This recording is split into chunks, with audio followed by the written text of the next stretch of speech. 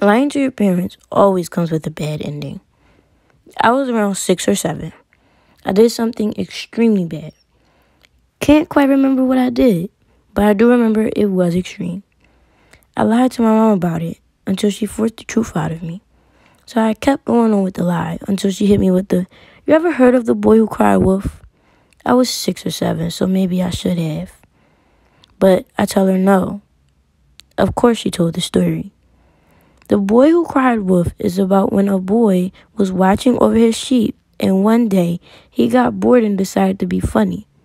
He said loudly, real loudly, that there was a wolf trying to eat the sheep. He said it loud so the whole town could hear him. The town people ran to him to help him, and he laughed.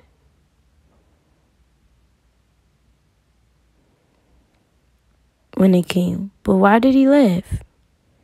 Well, he laughed because there was no wolf. He cried that there was a wolf again, and then laughed once everyone tried to help. Until one day, there actually was a wolf. The wolf was there terrorizing the sheep, and the boy cried for help, but no one believed him. You know why they didn't believe him, my mom said? Because he lied a bunch of times, I replied. She finally got the truth out of me from that story. I still lied to her, though. Some things just shouldn't be told, but she did teach me a lesson.